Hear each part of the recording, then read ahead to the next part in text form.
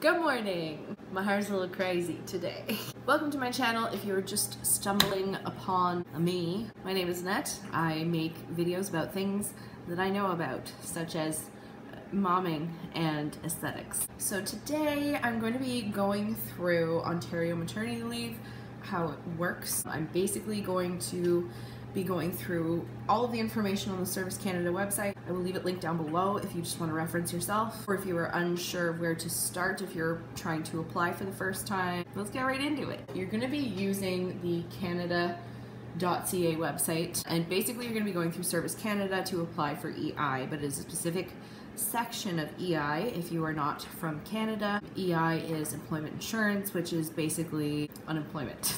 Unemployment benefits. I don't know what it's called in the States. Basically, our maternity leaves here in Ontario anyway are government funded for up to a full year. It can be extended longer than that, but you're taking a pay cut if you do that. And I realize for any of you watching in the States, just taking a minor pay cut is probably better than the nothing that you may be getting from your employer, if you get anything at all. So by the time you are watching this, I will have actually already started my maternity leave. I am very, very close at the time of filming this, but I'm not quite there yet. The link I'll have down below will go directly to EI maternity and parental benefits. And I just want to specify that, at least in Ontario anyway, maternity and parental benefits are different. Maternity is what you take while you're still pregnant. So you can take between 12 to 15 weeks of pregnancy leave or maternity leave.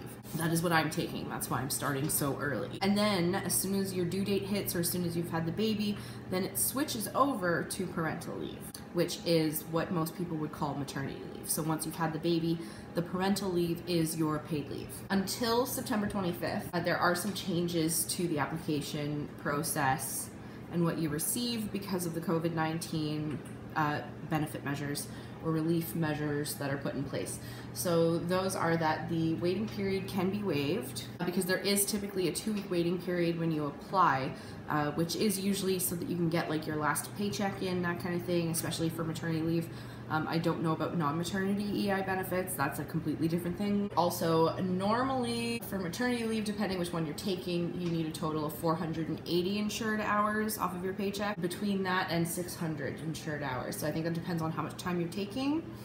But now, at the moment, you only need 120, and the rest will be supplemented by the government. As well as, because it's based on your pay, you get a certain percentage of your pay, which we'll get into. Maternity and standard parental benefits, you will receive a minimum of $500 per week before taxes, but you could receive more depending on what your pay is, because basically they fill in the gaps so that you're guaranteed that at least that much. And if you receive extended parental benefits, you'll get at least $300 per week before taxes, but you could get more. Again, that's based on your pay. Maternity benefits, this will sum it up, basically what I just did. Maternity benefits are only available to a person who's away from work because they are pregnant or have recently given birth. They cannot be shared between two parents. So like if I were to go into labor right now and have an unexpected early birth, I would still be eligible to get my maternity leave, which is 12 to 15 weeks of pay on top of the parental leave. So when you apply for maternity benefits, you are also eligible for parental benefits.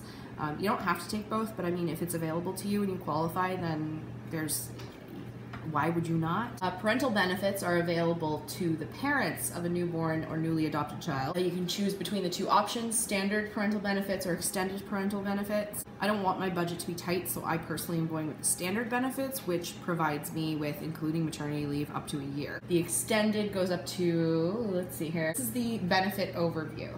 So for maternity leave, the person giving birth, so I'm taking maternity leave, maximum weeks up to 15 weeks. I'm taking 12. Your benefit rate is 55% of what you get paid. So you don't get a full paycheck, but honestly, I've already done it once. It's livable, especially if you're with another partner who's working. Maternity benefits can be followed by parental benefits. Standard parental benefits, which is one I'm taking, you get up to 40 weeks, but one parent cannot receive more than 35 weeks of standard benefits. So you can split the parental benefits between both parents, which is actually what we're going to be doing this time. So for the standard benefit rate is 55% of your weekly pay. And then the extended parental leave is up to 69 weeks, so you can get more time. One parent cannot receive more than 61 weeks if it's split, but you're also going down in your benefit rate. So you're only getting 33% of what your weekly pay is. So there's that. So now we're getting into the mixes. Well, I'm just going to do one of these. I'm only going to cover the standard, maternity plus standard, because that's what I'm taking. The maternity plus extended is basically the same, but with a different amount of time. Gives you like little examples, like in a fucking like math book. Example says, Natalie is taking time off work to recover from childbirth. She's sharing parental benefits with her partner to care for their newborn. She takes the maximum 15 weeks of maternity leave, plus 35 weeks of standard parental leave. She gets a total of 50 weeks leave. Then her partner can apply for up to 5 weeks of standard parental to care for the baby. If Natalie chooses to take fewer weeks of parental leave, her partner can apply for more. They give you a little bit of leeway with the weeks if you're going to be splitting, but you have to make sure to apply for the exact same thing. So you can't change your mind halfway through and then split it. I'm about to apply for maternity plus split parental. So they're gonna automatically, because I'm applying early, give me the 35 weeks instead of 40. And that 5 weeks is going to carry over to my partner. But when he applies, he can apply for more than 5 weeks, but it will take time off of mine. It sounds a little complicated, but honestly, once you actually get into the application, it's very straightforward. You just kind of have to have a plan in place for what you're applying for before you apply. Eligibility. In order to be eligible for these benefits, you need to demonstrate that 1, you are pregnant or have recently given birth when requesting maternity benefits. 2, you are a parent caring for your newborn or newly adopted child when requesting parental benefit.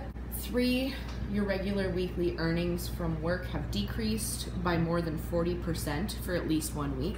That is the other thing. So you can go back to work while still receiving the maternity benefits, but you can only work X amount of hours, and you have to report any earnings you make within whatever time frame they give you on your Service Canada profile. 4, that you accumulated 600 insured hours of work in the 52 weeks before you start your claim or since the start of your last claim, whichever is shorter. So for me, I'm actually taking maternity leave exactly a year after I came back from my maternity leave last time. So I've been working as of my last day for exactly 52 weeks. Eligibility periods. So for maternity leave, you can start receiving maternity benefits as early as 12 weeks before your due date or the date you give birth. You cannot receive these benefits more than 17 weeks after your due date or the date you give birth, whichever one is later. So you can still get back pay for this. And technically it's not really back pay, it would just start from whenever you apply as long as it's within the 17-week period. For parental benefits, you can receive parental benefits within specific periods starting the week of your child's date of birth or the week your child is placed with you, because this also applies for adopting a child. So these periods are standard parental leave within 52 weeks or 12 months, extended parental leave within 78 weeks or 18 months. How much do you receive?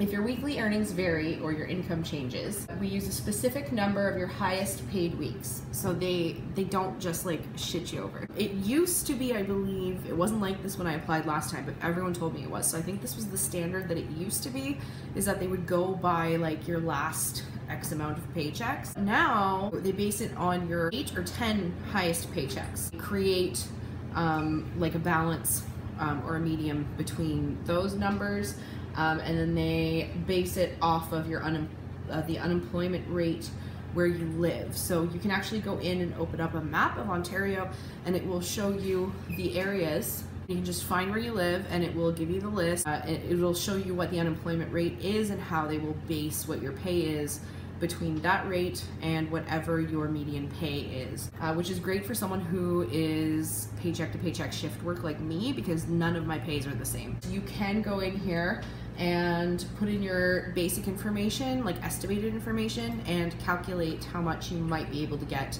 for your EI. So there is a calculator on here, and to apply, you just go into your Service Canada account. If you don't have one, you just set one up real quick.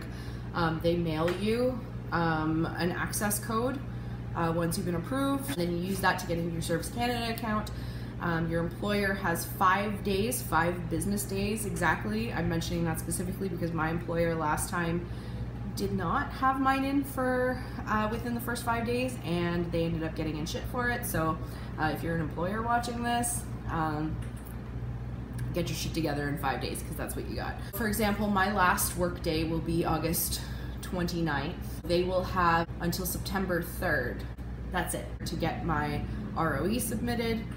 If you're unsure of what an ROE is, that is my record of employment. It sums up the hours and that I've worked and money that I've made. And that's pretty much it. It's not suggested that you apply any earlier than the day before you're supposed to start your maternity leave. So it is kind of like unemployment, where you have to be unemployed in order to apply, and that just kind of makes it easier for the timeline because they need your ROE, which isn't going to be submitted until you're done work. This is what you need in order to complete your application. Make sure you have the names and addresses of your employers within the last 52 weeks, the dates you were employed with each employer, and the reason. Because if you quit or got fired, then you are not eligible to receive the benefits, at least not from that employer. Your full mailing address and home address, if they are different, your social insurance number or your SIN, the SIN of any other parent you plan to share benefits with. So in my case, I would need the SIN of my partner. That's so they can match up our applications when he does get around to applying. Last name at birth of one of your parents, the expected or actual date of the birth of your child, the date your child was placed with you for purposes of adoption, banking information to sign up for direct deposit, including your financial institution, your branch transit number and account number. The online application takes approximately 1 hour to complete, and that is pretty much it. If you have any other questions, please let me know down below. I would love to answer them. I can go in more depth with this. If you want to check out the Canada website yourself, it'll be linked down below in the description box where I put other things. If you are new here and you enjoyed this content, please make sure to subscribe, like the video if it was helpful, check out the other stuff down below if it tickles your fancy, and we'll see you in the next one.